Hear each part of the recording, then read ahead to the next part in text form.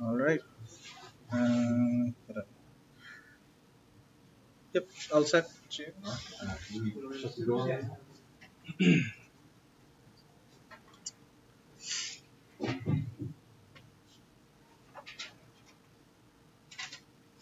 All right, welcome back. I see at least some of you are entertained enough to come back for the second part of our lectures here. So remember last time we talked all about the magical wonders of light trapping in solar cells. And so a nice natural extension of that is the problem of light extraction. So what's interesting is being good at the one actually makes you pretty good at the other. That's what happened with me, where I did my PhD in all this fun light trapping in solar cells. And there's a startup company called Terahertz Device Corporation that said, we are making infrared LEDs, and we're having a problem getting the light out of them, and everything you did is relevant to this, so can we come bring you on? So it's a pretty interesting perspective of saying, here's the exact same physics, just kind of reversing the flow of light one way or the other, but all the fundamental rules still kind of work out the same, but with a few little twists and turns that we'll talk about in a bit. So we'll start from the basic philosophical foundation again. Remember last time we had this notion of here is just some thing in space and we're throwing photons at it. We want to count up how many photons are being absorbed inside of it versus bouncing away or passing on through. So now we have just the exact opposite. Somewhere inside this little object of interest, a photon is being emitted. It's just going to randomly spit out in some direction and bounce around inside of this thing. And eventually it will either get out and fall off into the environment somewhere, or if it keeps bouncing around in here too long, it might get reabsorbed. So our goal is to quantify that notion of light leaving the thing relative to the total light being generated inside of that, which we call the light extraction efficiency. Wait, let me see full screen. Oh, you're not full screen? Yeah. Oh, much better. Thank you. So remember we had light trapping efficiency last time, so now it's light extraction efficiency. So what are some applications for light extraction? And I have racked my brain to try and think of applications. Like remember last time we had stealth and solar cells and then anechoic chambers, all these sort of light trapping ideas. The only thing I can think of for this is honestly LEDs. And maybe if you argue very loosely, an antenna could sort of qualify as that same sort of notion. So if somebody can think of something beyond light-emitting diodes that fits this application, I would like to hear it. But I guess it kind of makes sense because a solar cell and an LED are essentially the same device, just kind of operating backwards. So the solar cell, photons come in and current comes out, and then with an LED, its current goes in and photons come out. So I guess it makes sense to see LEDs here, but I can't really think of any sort of broader abstraction where this really makes a whole lot of sense. So essentially, we're going to talk about LEDs for the rest of this lecture. So let's kind of frame this in terms of some big national scale problem in terms of like energy consumption, right? So a big chunk of our electrical grid is devoted entirely to just making our houses bright, or making the world bright. So light emission, light. So the classical tool for making dark rooms bright, I guess, is the simple tungsten filament light bulb. It's been our workhorse for the last 80, 100 years or so. And there's some fun facts about light bulbs, and that is they're not terribly efficient. So the basic principle for a light bulb is that you have here a tungsten filament, and you run an electrical current through it, and it just gets hot. And Planck's law of blackbody radiation says hot things emit photons in accordance with Planck's law of blackbody radiation, which is this black curve right here. So that is the spectral radiance now. So watts per square meter per nanometer per steradian. Don't ask me to explain the meaning of that. It's kind of weird and complicated. So you have to this is sort of photons being emitted as a function of angle now from some object here. So you integrate over all your directions, and then you integrate over all of your wavelengths, and then you would get your watts per square meter, that kind of idea. But the key feature of this is the overwhelming majority of your energy is being emitted way out here in infrared and beyond, and only a tiny little fraction of it is in the visible spectrum, which loosely speaking is around 400 to 700 nanometers. So if we assume that we have absolutely perfect visual reception in that visible wavelength there, you find that only 8% of the total energy being emitted falls into that spectrum. And the rest is just going into heating your house. So that's not terribly efficient. That means you take, the total number of gigawatts being generated by the electrical grid to make lighting. 90% of that is just going into heat, and the other remaining 8% at most can be devoted to actually making the world look bright.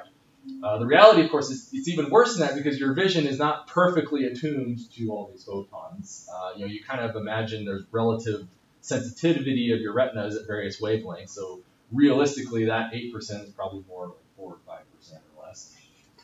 So that's not really very good. We could take a huge dent out of our electrical bills at the end of the day if we found more efficient ways to light up our lives. No pun intended. So let's skip one slide ahead. So this is why light-emitting diodes are really, really awesome. Is because all of that light that was being generated in a black body, you can cram it all into a very distinct wavelength and even fiddle with the spectrum of that to create distinct colors. So for example, this is a spectrum that I took from just a flashlight I bought at REI, like a camping flashlight, and I put it into a photometer for some project that I was working on. And this is the spectrum that came out of it. So you notice it's got this big giant peak here around the blue, then this big bulge here, kind of in the green and red parts of the spectrum. And it's all compact right here between 400 and 700 nanometers. So there's no energy getting lost out here in our infrared and beyond, or even in the ultraviolet and below here.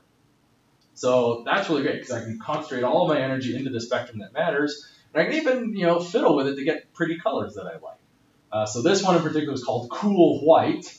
Or if you watch Family Guy a lot, you can say Cool White. Some people get it. You can kind of see in this room here, like you look up here, you see how this is kind of got this sort of yellowish hue to it there, and this might be a little more whitish. You can do that same sort of thing with LEDs. And I'd say a cool white kind of looks like this sort of color up here, whereas that, I think, probably has its own name. So that's pretty neat. So let's go back here. So that's one of the main reasons why LEDs are kind of amazing, is you're not wasting all that energy in unwanted spectrum. So let's look at the fundamental anatomy of an LED. You look at it, it looks awful lot like a solar cell. Just here you have the same PN junction again, only instead of light coming in to produce current, I just ram a bunch of current through it, and you have this whole magic of band gaps happening where electrons and holes are recombining. And there's a definite energy difference here between them to give off photons at that particular wavelength. And if you play around with this band gap here, you can play around with the energy of the photons and thus give rise to various colors. So that's pretty cool. And here is an example. Cree, I think, is the company that makes a lot of high-power LEDs, and this is one of their chips that I just pulled off the internet somewhere. And they're a nice little die, which means you can manufacture these things using our standard semiconductor infrastructure. But one of the really nice things about LEDs is modulation. So when it comes to black body radiation, that's really hard to send signals with because at the end of the day, you have to kind of turn the thing on and off really, really fast, which means you're limited by the time it takes for that filament to heat up and then cool down again, which is, if you're very lucky, you could get it down to tens of milliseconds, say. So that means, we'll go back a slide here. You imagine this tungsten filament here. If I wanted to send digital information with something like that, I could, at best, I might be able to squeeze out a few hundred hertz of bits per second, or a few hundred bits per second out of something like that. LEDs, on the other hand, they can turn on and off with the scale of nanoseconds. So that means I can get gigabits per second out of LEDs here, which is a huge advantage, incidentally, to why we love LEDs. Not only can you tune the spectrum, but you can modulate them very quickly and use them for digital communication. So that's why you probably would see a lot of these sorts of things in fiber optic communications, right? Yeah. You don't see lasers too much with fiber optics. Yeah. So you do see lasers? You probably see LEDs too? Yes. Yeah, so there's some pros and cons to that, which we won't get into. So you can manufacture them in very large quantities. So for example, this little chip is probably a square millimeter in size. And you imagine a wafer that's about yay big, you could easily cram out 100,000 of these little chips on one single wafer. So they're pretty easy to manufacture. And of course, efficiency. Efficiency is very, very helpful. Okay, so we got the spectra. So why is it so hard to get light out of LEDs? It sounds too good to be true, and there's a lot of caveats to that. And the main problem with LEDs is just because I'm creating all these wonderful photons here inside the substrate, there's no guarantee that they're actually going to get up and out here into the environment and the world beyond. So we'll do a quick little analysis, a broad overview of why that's so hard. So you imagine that here is an electron and a hole have recombined somewhere inside of a p-n junction. And photons are just going to spit out in every which direction as a result of those recombination events. And obviously, some of that is going to go backwards. You can't guarantee that it will go in the direction you want. Some of it might go down towards the back contact. So that might be a problem. And because then you have a chance where it might get absorbed as it goes down and back there. You have your top contacts up here, of course, because I have to flow current through it. But then I have the problem of Fresnel reflection here at the surface. So the same problem where I would get light bouncing off the top, light's going to want to bounce from the bottom as well. So first things first. We'll minimize our surface contact. So this is why, this is a fun little picture of an LED here, where you can see here are the little contacts coming in, and then there's the surface contact in this little grid. And they're trying very hard to not block light from getting out of there. But you can't make that too sparse, because charge has to diffuse from that metal contact throughout the volume of this LED to create electron-hole recombination. So there's this battle where you want a nice heavy coverage so that all the charge fills the LED and glows, but you can't have too much or it's just blocking the light from getting back out again. But at least you can do your best and compromise, and typically you might only get 1% to 2% coverage from something like this.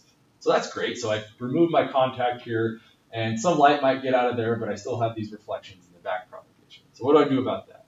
So the next step is thinner is better. So obviously this should be intuitive, because with a solar cell, thicker was better because I wanted to maximize my absorption, or maximize the depth for those photons to go bouncing around and get absorbed. Now I want them to get out as quickly as I can, so I want to minimize the thickness of this device. So that's why you typically, ideally, you want to see this on the range of, say, 1 to 10 microns. Whether or not it's practical to do that will depend on how you're manufacturing. But this is definitely a goal you would want. But then we still have this problem of Fresnel reflection here at the surface. So we do like we did before, and we add an anti-reflective coating, and that got rid of some of the Fresnel reflection, but not all of it. And so if you remember, we took 3300 again. We've got 1, 2, 3, 4. So you have the problem of total internal reflection. Sometimes this is beneficial, like with fiber optic communication. In our case, this is now officially our worst enemy, because all those rays going out there outside of the escape cone are just going to bounce around forever and never ever leave. So that is the fundamental problem with light extraction in light. So any questions, or are you just kind of? No, I was just thinking, just changing the geometry, change that. Oh, well, we'll kind of address that at the end. But geometry is a big deal, and I have sort of a what-if slide at the end that addresses probably what you're thinking. Like, why not make this into a giant dome or something? Yeah. Well, like, you kind of go back here. Well, let's see. We're back here on slide 4. So yeah, you notice it's kind of planar, but they got this domed lens thing they're maybe trying to help. But probably manufacturing a dome out of an LED and a semiconductor, I imagine that'd be pretty difficult. But everything's set up to slice into nice thin wafers, mess around with that. We'll talk about that more later. So just keep that thought in mind.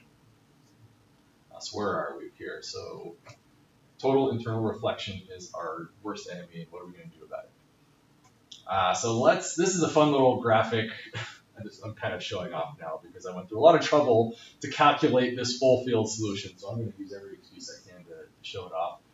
So here on the left, you imagine kind of a ray optics view of what's happening here, where here is this little event and it's spitting out rays in every which direction. Some of them are landing within the escape cone here, and so then they get to leave, and the rest just bounce back down. And most semiconductor materials, they have an index of refraction on the order of about 2.5 to 4-ish in that range. So when you do the math, that means this escape cone is really usually on the scale of about 15 to 20 degrees. So that's about approximately to scale of what you would see in your escape cone here. So this is now a full field calculation. I did a 2-dimensional model. So over here you have a line source kind of going back and forth, radiating light. And there's still that escape cone here. And you can see how some of that energy is getting up and out there. And the rest is just kind of bouncing back down underneath. So just kind of in the back of your mind, think this is really what's happening, and those rays are just kind of a way of abstractifying this full field view here. But it's the same idea. All that wave propagation in here there's an escape cone, and some of it reflects down and some gets out here. So all that reflection back down, it's basically trapped forever and eventually just turns into heat again. And instead of lighting our homes, we just make very good heaters. So now for the rest of this, we're going to do kind of a mathematical analysis of what exactly is going on and how bad is the problem really. So interestingly enough, if you look into this problem, there's a few textbooks on LEDs where they kind of scratch the surface of this and they do a few simplified models of what's going on. But I couldn't really find a nice formal treatment of the subject from first principles. So I wound up writing my own paper on the whole subject, where I just kind of tackled this problem from a full field electromagnetic perspective here, and accounting also for the directionality of the sources here. So we'll talk a lot about that. So the basic model begins with 2 regions here. We have region 1 and region 2, and I guess technically we're not going to care about magnetism, so imagine these mu's are just 1, but you usually have some index of refraction or dielectric constant represented by the epsilons here. And buried underneath region 1 here, there is some little current density denoted with the letter J. So if you're familiar with a lot of the advanced electromagnetics, this sort of stuff should be very familiar to you and comfortable. And if you're not, just ask questions or roll with it, and we'll do our best. But the idea is, here is what happens when an electron and a hole recombine. You have some flow of charge for a brief little moment in time that wants to radiate light. Quantum mechanically, you can think of it as a change in energy levels between the 2 states, and a photon is emitted. But you can also look at this from a classical perspective. At that little moment, there is a current density that is going to radiate electromagnetic waves. So that J then gives rise to electric fields and magnetic fields, which when you put them together, you get what's called the Poynting vector, S. And that has units of watts per square meter. So the surface integral of that S vector represents a flow of power in some given direction. So what you can do then is integrate, take a surface around that and just integrate that little Poynting vector, and that will tell you the total radiated power. So you can see it's just a surface integral of that S vector around this little surface here. So you see here we have J, there's this kind of little arbitrary box with a bunch of S vectors pouring out of it, and you just integrate that total radiated power there. So we're still kind of in a very abstract point of view right here, but once you write down kind of a formal mathematical expression of that, you can start plugging in more precise values to see what happens. So some distance away, you have Z equals A here, so the distance is A meters in this direction. And then some of that light, we want to figure out how much of that is getting up into the world and beyond. So we are now going to formally define light extraction efficiency as a surface integral along the whole surface of this boundary here. So you notice it's just from minus infinity to infinity in both directions. So over x and y, and up and down here is the z direction. And that will tell me all the power that escapes up here, and then if I divide it by the total power that was radiated here, I now have, by definition, my light extraction efficiency. So you can see here it's the surface integral here divided by total radiated power. Okay, so let's start solving it for some special cases. So the simplest case that you'll find in the textbooks is that of the isotropic radiator. So that means energy is just spewing out from that little source equally in all directions. That's not necessarily always the case, but it is a good first order approximation. It's a nice special case to build some intuition as well.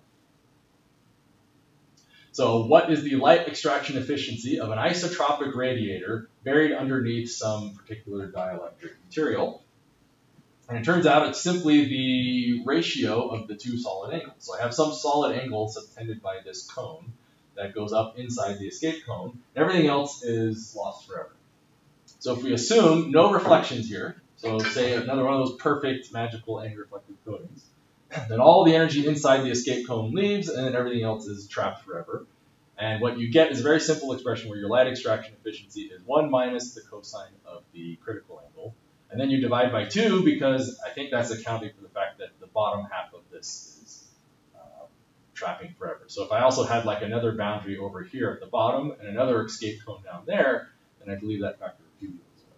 So that little 1/2 is just going to kind of follow along because of that. So from Snell's law, the critical angle is the inverse sine of 1 over the index of refraction. So what you find is, say, for something like 3.5, that was silicon, and for my index of refraction, it's pretty common for semiconductors, somewhere between 3 and 4. So we'll just pick a nice little representative value, and you find it's 15 degrees. That's my escape cone. Which, when we plug it into our expression, we finally arrive at a total light extraction efficiency of a whopping 1.7%. So all that work was just to tell us some very terribly bad news that this is a lousy system. So we got all that wonderful efficiency gain by packing all of our spectrum into a nice little, neat little bandwidth that is only sensitive to human vision. So that gave us, a good factor of 10 in our efficiency improvement. But then we lost it all because I can't get any of that light to just leave the device and illuminate the room. So there's sort of a good news and a bad news here. So the bad news is it's terribly inefficient, but the good news is there is a whole lot of room for improvement here if we're very clever engineers. So then, for kicks and giggles, decided, well, what if we have a directional source?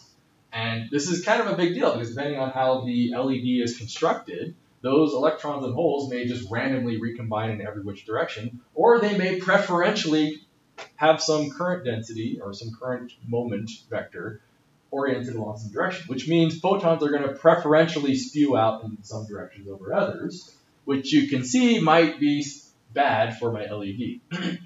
So if you ever take antenna theory or an advanced EM class, you will run into this thing called a Hertzian dipole. And it's kind of an idealized model for a very tiny little impulse of current. And it's nice because it has simple closed form expressions for the directionality of the energy that radiates out of it. So we'll completely bypass that entire derivation and skip right to the end and say our directionality, or our gain, is 3/2 times the sine squared of the angle.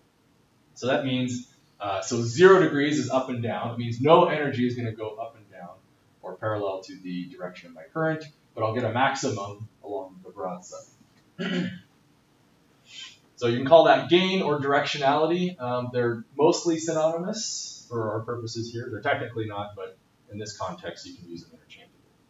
So what happens now if my LED isn't random in its polarization, but actually has some preferential direction? Well, that can either be good or it can be bad. So all you do is you take that pointing vector here and you plug in your gain, and then you can also weigh it by the transmittance, which we'll generally ignore for now because we're assuming perfect anti-reflective coatings. So that transmittance is either 0 for outside of the escape cone, or it'll be 1 inside the escape cone. But you can actually generalize this even more by putting in your transmission coefficient, which, if you took 3300, you spent weeks and weeks dealing with that. So we'll just pretend you already know everything about that and never speak of that again. So you can see our light extraction efficiency now just is the same expression, but we're kind of weighting it by the direction that the energy is propagating. So let's start with the worst case. I have a Hertzian dipole and it is oriented perpendicular to the surface. So that means all the energy is focused along the broad side or down the length of my LED. And you plug in all that stuff in the integral, and they're big and nasty, but you can actually solve them using a little bit of calculus, and you get a nice little closed form expression here. So this, 1/2 plus 116 cosine, yada, yada, yada. It's a closed form expression. You dump it into MATLAB, and you'll get a curve out of that. Same thing happens. You can do the opposite, the ideal scenario where maybe my current density is oriented parallel to the LED and thus perpendicular with the surface, and now I'm going to radiate most of my energy up into that escape cone, which maybe will help me a bit.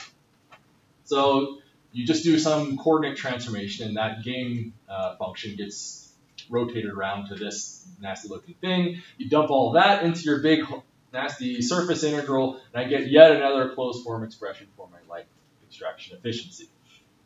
So again, just staring at that doesn't really tell you anything. You have to plot it to really see what's going on. So this was kind of an interesting graphic to generate. So this was, this is all in my old paper here. So again, you look around in the literature, and they only do kind of a surface treatment of this subject. And so this is all on Optics Express, so you can download it right now if you're really interested in all that nitty-gritty derivation. But this is the graphic here. So you notice on the x-axis here at the bottom, it's critical angle from 0 to 90 degrees. And up on the top axis, we also just kind of, for convenience, indicated the refractive index. So obviously, if the refractive index is 1, and also actually we're assuming space is, free space is above my LED. So 1 corresponds to 90 degrees, which is basically like an antenna radiating in free space, which means all the light above gets extracted, and so you see that corresponds to 50%, and everything that is radiated down gets lost forever. So hypothetically, you can multiply all this by 2, say, if I want to account for light going down as well. And so you see we have our 3 cases. Here's the isotropic radiator here, kind of in the middle. And then we have the ideal parallel polarization for this curve. And then over here we have the perpendicular, which is our worst case down here. And we also have 2 curves. One is our ideal anti-reflective, where we're just assuming anything in the escape cone leaves and anything out is trapped. But if you want to, you can throw in Fresnel reflection as well. Really makes the math complicated, but you can just throw computers at it and get results. And so you can see how the Fresnel reflection just kind of takes a little bit away, but the basic idea is still mostly the same. So as I get towards 90 degrees, obviously I get 50% of my light extraction efficiency here, but most semiconductors will fall within this little range here of about, say, 15 to 25 degrees. So you just look at that and you think, ouch, everything is, maybe at best I'll get 5-ish%. Yeah, that's not very good, is it?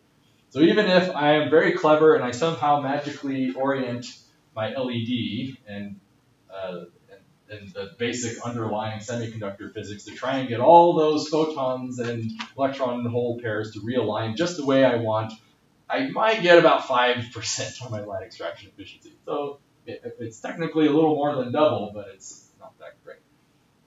So what can we do about that? Well, another special case that's really interesting is, let's just suppose there's a back contact here and light comes down and is scattering diffusely.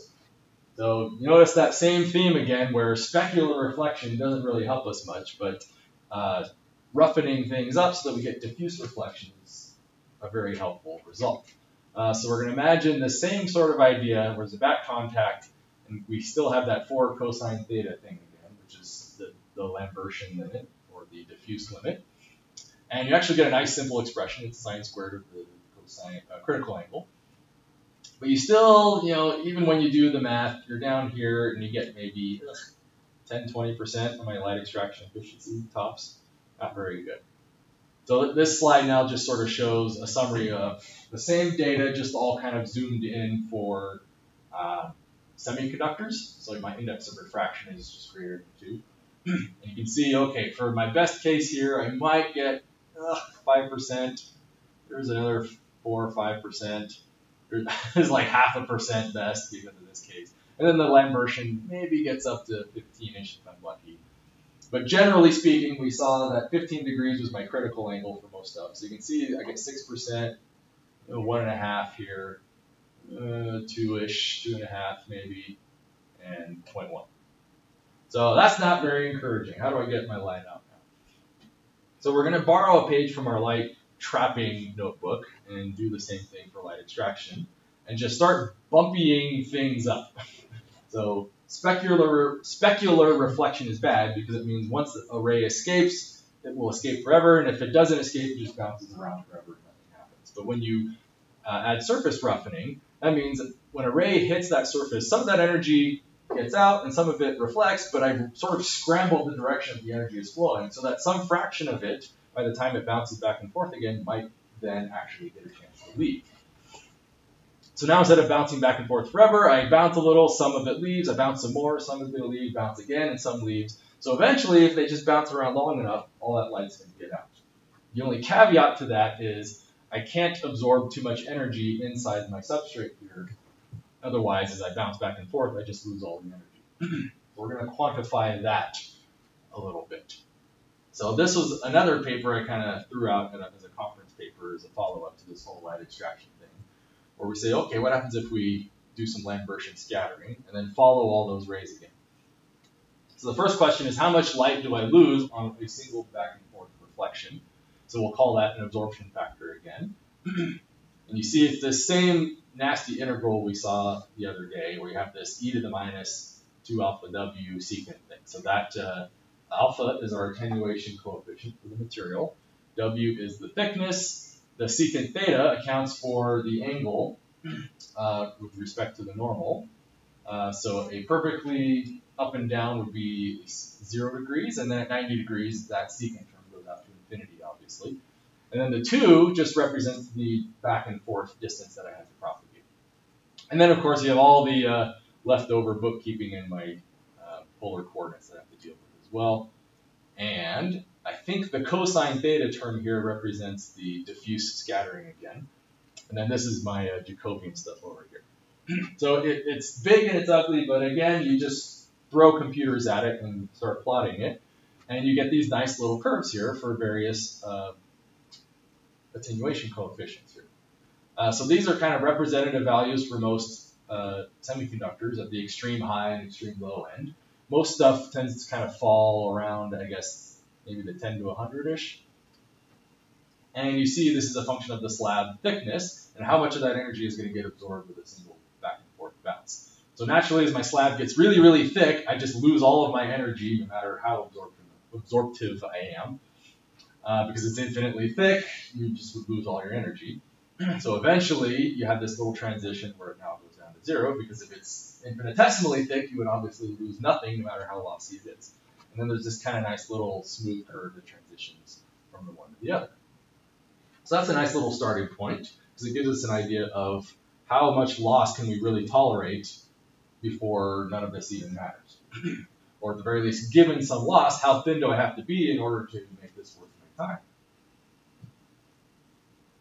So then you imagine, okay, some light goes down and it goes back. I lost a little bit to absorption, and then a tiny little bit is going to escape out of the surface, with the rest reflecting back down again. So that same idea that we did with that whole Jablonowicz-Lambertian limit from last time, we're kind of doing the same thing. We're just tracking the energy as it bounces around back and forth. So then you ask, okay, how much of that energy is going to escape up into the world beyond here? So we'll call that an extraction factor. Why not? And so again, it's this transmittance here with this e to the minus something. So this is accounting for my attenuation as I go back and forth.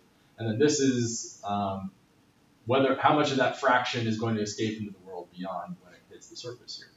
And if you want to do a very rough approximation, you can basically just treat this as saying it roughly the fraction of light that gets into the escape cone relative to everything else will escape. And that's kind of a nice hand-wavy randomization to it. But if I had sort of a fixed deterministic perspective of this surface, I could even use this transmittance function here. So there's the publication there, often proceedings of the SPIE. If you really want to see some of the nitty-gritty details. Again, it's big and it's ugly, but it's tractable. You can just do some numerical integration on that and let MATLAB deal with the rest for you.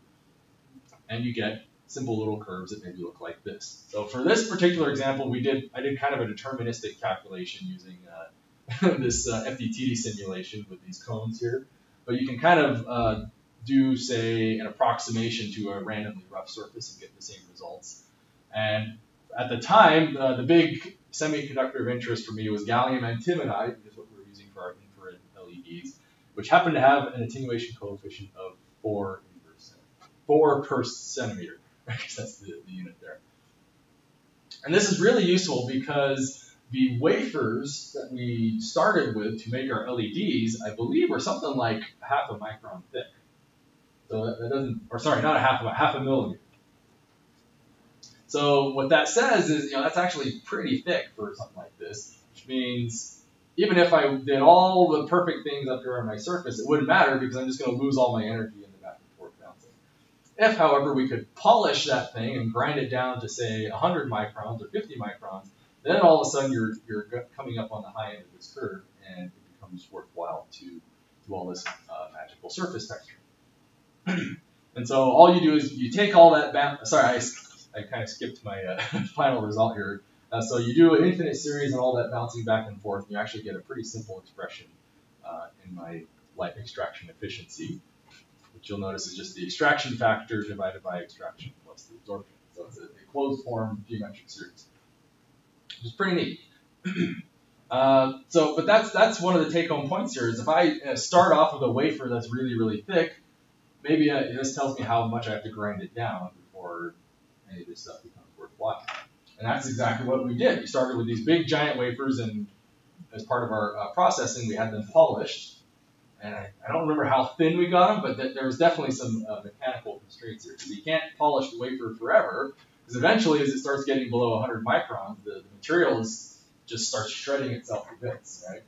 So that was a big problem for us in terms of our manufacturing here.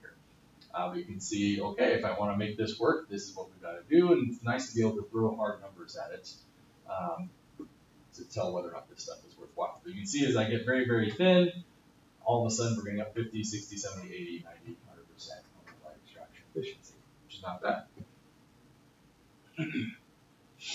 So let's look at the parallels here between light trapping and light extraction. So light trapping, we want to get light in. Light extraction is to get light out. It's the same physics, different direction. In both cases, we found that anti-reflective coating is good because there's that barrier. As light hits the dielectric boundary, you're going to get Fresnel reflections. And so when it comes to solar cells, I want as much energy to get into that cell as I can. Otherwise, anything that initially bounces away is lost forever. And the same thing happens in an LED, that when light hits that boundary, it can either reflect back in and be absorbed, or it can get out there into the environment. So anti-reflective coatings are generally a good thing. With light trapping, we found that attenuation is our friend, and we're generally trying to maximize that attenuation if we can. But we also found with light extraction that attenuation is our enemy. Because again, with light trapping, I want that light to just bounce around and get absorbed really, really quickly. With light extraction, I want that light to bounce around and not get absorbed until it has a chance to escape. Light trapping. Thick films are better, up to a point. And then, of course, light extraction. Thin was better. And then in both cases, we found that surface roughening was very, very helpful. And the reason seems to be, you imagine there's this escape cone where some of the light can either get out through that or bounce around forever. But if everything were perfectly specular, any ray that leaves the LED will be gone, but anything trapped inside is just going to be stuck. But when you bump up your surfaces, every time a ray strikes that surface, some of that energy, all that energy gets re-scrambled in every which direction again. So that I'm not necessarily trapped forever, but every time I bounce back and forth a little bit, it has a chance to keep escaping and then re-randomizing again. So surface roughening seems to really be nice in both cases because it does the same thing in a sense. When we're trapping light, the roughening allows me to keep scattering more and more light into the inside of the solar cell. And then with light extraction, the roughening keeps allowing me to redistribute the energy back into those escape cones to get it back out. It's kind of neat to see how some of your things are opposite and some of your things turn out to be the same. So in closing, I'm just going to do another one of those wacky thought experiments. This is what you were kind of asking about before, is why don't we do some wacky geometry like this? And believe it or not, this was a discussion I had with my boss. Was like, why don't we make our LEDs in little spheres or something? Wouldn't that just solve all of our problems? So this is, again, one of those things you'll have to sit down with your boss and say, is this a good idea or a bad idea? Or what would it take to make this work? Or what are all the things that would go horribly wrong if we tried to do this? So this is now the part where you guys just brainstorm and tell me if this is smart or dumb.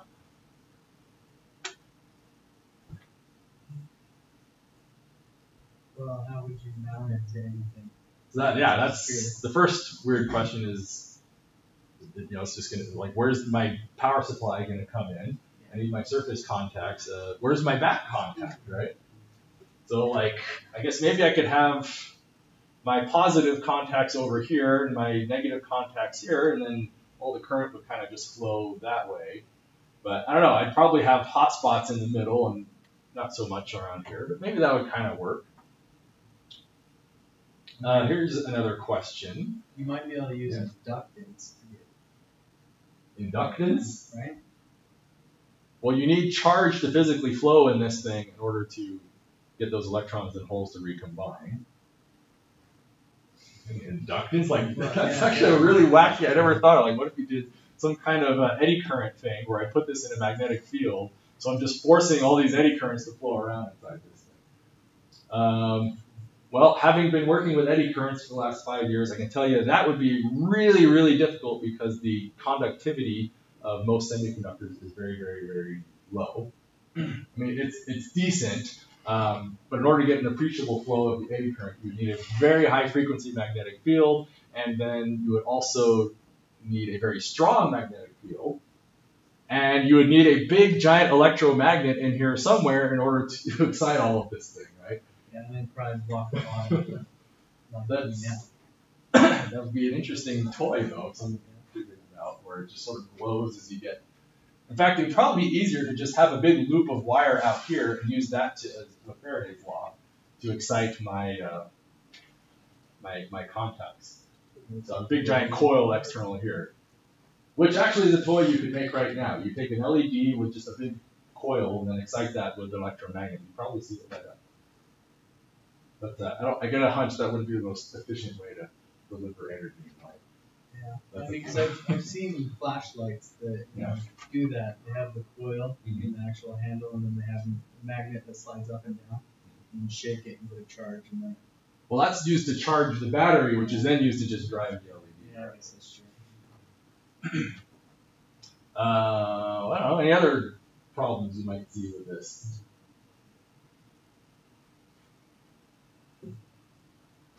Just brainstorm something.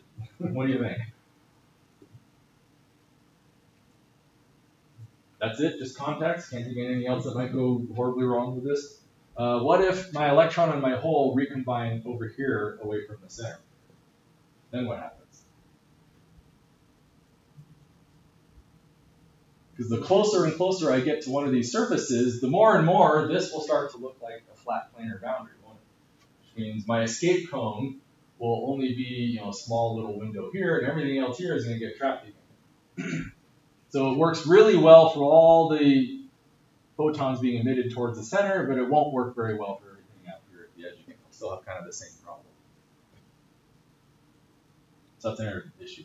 Another thing I would think of is I can't even begin to imagine how you manufacture something like this, because I have to put a PN junction in here somewhere, and somehow you have to grow the semiconductor into this sort of shape. Because usually what we do is you have like the thin little wafers, and everything is just nice and planar.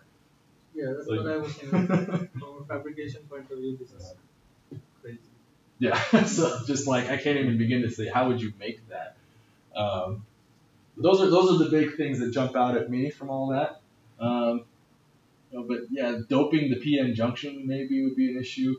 But there's also another question of, let's go back here. Look back here. Let's suppose I just made that exact same thing with a bumpy surface, and it was about 10 microns thick. What is my light extraction efficiency going to be? I don't know, if we look at that, we're up there maybe 80-ish%. So if I've already got 80% just by using a nice flat planar structure, then at best, I might squeeze out another 20% from this configuration here. So this is sort of that theme I was alluding to last time we were here, is just because maybe this is better, is it really better? All I've done is squeeze an extra 20% of juice out of this. But how much more effort did it take me to now construct this? I have to like reinvent an entire semiconductor fabrication process just to build these little pellets, all so that I can squeeze 20% more light out of them. Or I could just use all the infrastructure we have right now and just do this stuff and get kind of most of it out already. So why not leave it at that? Or maybe this particular example, we used gallium antimonide, which had this particular attenuation coefficient. Is that necessarily going to be true for gallium arsenide or indium gallium phosphide or whatever other materials are used for LEDs, right? Maybe I have, I don't know, indium phosphide. Maybe it's got half the attenuation coefficient. Maybe we could just use that instead, and now I just kind of double my extraction by using a better semiconductor. I didn't have to change anything else. So kind of the moral of the story is sometimes these ideas are great and they lead to all sorts of wonderful, groundbreaking progress. Sometimes they might look really great on paper until you think about it and realize, oh, I'm just throwing tens of millions of dollars over something that is only going to squeeze me a 20% extra boost, if that. Because again, it only really works for the stuff in here, and then I have all this stuff out here, so maybe at best I can get like 80 or 90% light extraction out of that anyway. So for all I know, if I haven't done the math yet, maybe I don't even gain anything. So those are just some things to think about. Maybe it's a good idea and you can make it work and you'll get rich and famous for doing it, or maybe it's wildly impractical and it's a bad idea. And you're going to have to face these questions all the time as you do research and development in your future careers. So those are just fun thought experiments I like to do. Any other questions before we close up today? And if not, then thank you for listening. And hope to see some of you in numerical methods next semester.